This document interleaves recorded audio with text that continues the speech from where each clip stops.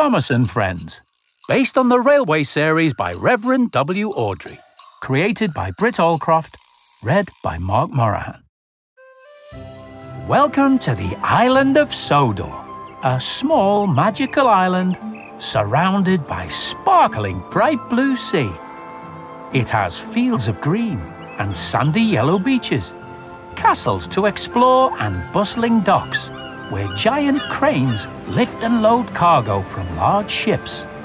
There are also lots and lots of railway lines, where engines work hard to deliver goods and passengers to their destinations. Today's story is about Thomas the Tank Engine, a small blue engine with 6 small wheels, a short stumpy boiler, a short stumpy dome, and a short stumpy funnel. He was not the biggest engine on Sodor, but had a big heart and wanted to prove what a really useful engine he could be. Thomas's job was to fetch coaches and goods trains for the big engines, but Thomas dreamed of pulling his own coaches on his very own little branch line. Thomas was a cheeky little engine. One day, he found Gordon, the big blue engine, resting on a siding and thought it would be fun to play a trick on him. "Peep, peep," whistled Thomas loudly. "Wake up, lazy bones. Do some hard work for a change." Gordon woke up startled. He decided to teach little Thomas a lesson. The next morning, Thomas pushed Gordon's coaches into the station as usual. Gordon called for his passengers to get on board.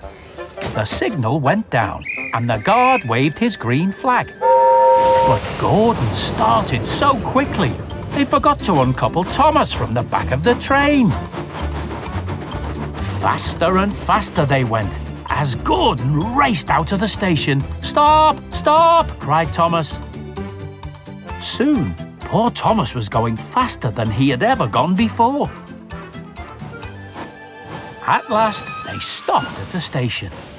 "Well, little Thomas," chuckled Gordon, "now you know what hard work is, don't you?" And from that day on, Thomas was careful never to be cheeky to Gordon again.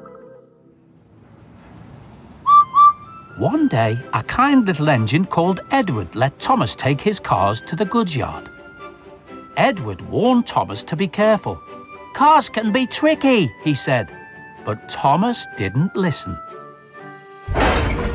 Before long, Thomas found himself being pushed down the hill by the cars. Thomas swerved into the goods yard and just managed to stop right in front of Sir Topham Hatt. "You've got a lot to learn about cars, little Thomas," said Sir Topham Hatt. Thomas felt very silly. He wondered if he'd ever get his branch line now.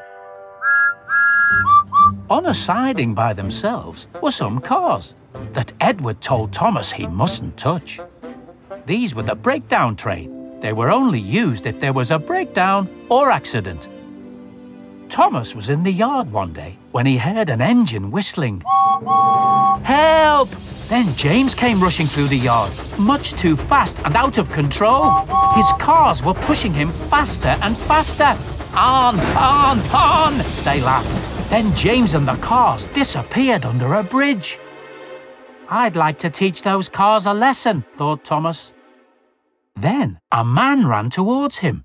"James is off the line! Get the breakdown train quickly!" he shouted. This time, Thomas listened carefully and raced as quickly as he could to get the breakdown train and take it to the crash site. They found poor James lying on his side in a field with a cow looking at him.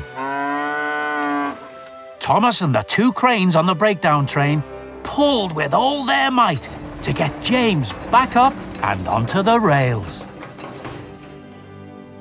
Back at the sheds, Sir Topham Hatt was waiting for Thomas. "I've heard all about how you rescued James. What a really useful engine you've been," he told Thomas. "You shall have a branch line all to yourself." So now Thomas is as happy as can be and puffs proudly backwards and forwards all day with his very own coaches, Annie and Clarabelle. The end. Listen out for other adventures with Thomas and Friends Storytime. Thomas and Friends is a registered trademark of Gullane Thomas Limited.